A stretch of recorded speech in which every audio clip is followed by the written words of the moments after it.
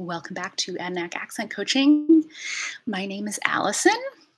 Her Majesty the Queen has passed away, and now we have a new king and new heir apparent. So, heir apparent. It sounds like you're just airing out your mom or dad. Heir apparent. That is the presumed next heir. The heir apparent is the next in line for the throne. So, King Charles was the heir apparent, and now he's the heir to the throne, making him the king.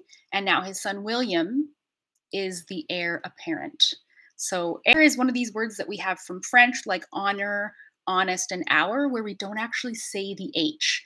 Instead of the H, we're going to lead into it with something close to where the H is made, using a glottal stop here in our glottis. So this is when you find this by going, uh-oh, uh-oh, that pinch. That is pinching your glottis closed, creating a seal between your lungs and the outside air.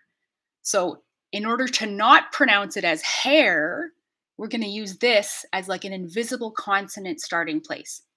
Air. Air.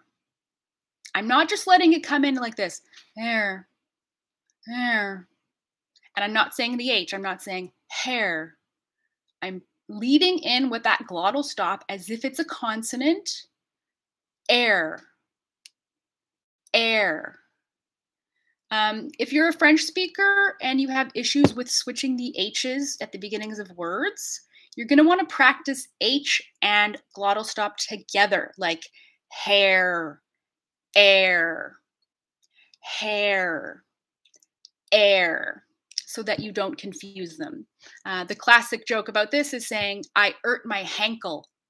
So we're taking the H off of hurt and putting a glottal stop, and then we're slapping the H in front of ankle instead of using a glottal stop. So correctly, that phrase would be, I hurt my ankle, glottal stop. So practice your glottal stops so that you can say these words starting with H without using the H sound.